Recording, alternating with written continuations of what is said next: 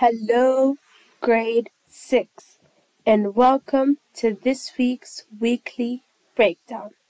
Since last week we talked about heat as in scientific term, now we're going to understand how heat is transferred.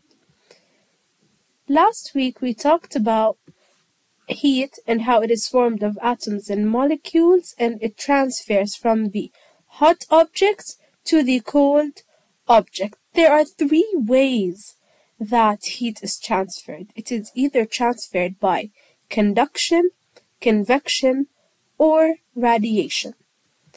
Conduction is when it's transferred through solid particles or through direct contact. So let's say your hand is cold and you want to touch something that's warm.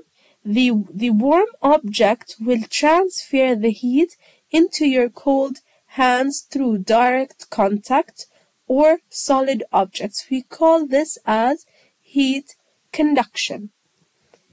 And moving on to the second way that heat transfers, which is convection. And convection happens through liquids or gases.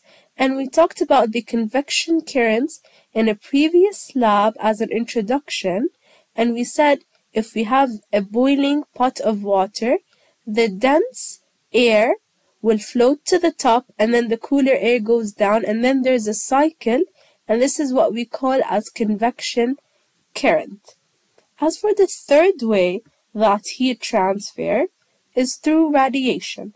Radiation is when it transfers energy by electromagnetic waves. So you don't have to actually see it, but you can feel the radiation, such as fire or the sun, is another way that heat transfers through the process of radiation.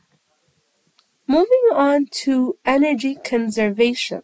So when energy transforms from one form to the other, or it can be moved from one transformation to another, or from energy form to another energy form, we said the law of energy, of conservation of energy, it is conserved, it's not destroyed nor created.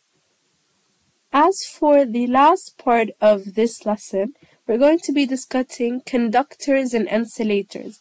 We're going to know how conductors are objects that can conduct electricity, and they conduct electricity by conducting heat in a well way. And insulators are materials that do not conduct heat well, so they do not conduct electricity. Insulators and conductors are new terminologies, and we're going to be taking examples regarding these two terms. And as usual, we are going to be using online quizzes to assess ourselves, and videos and interactivities. And I hope this week will bring you new knowledge. Thank you so much, 6th grade.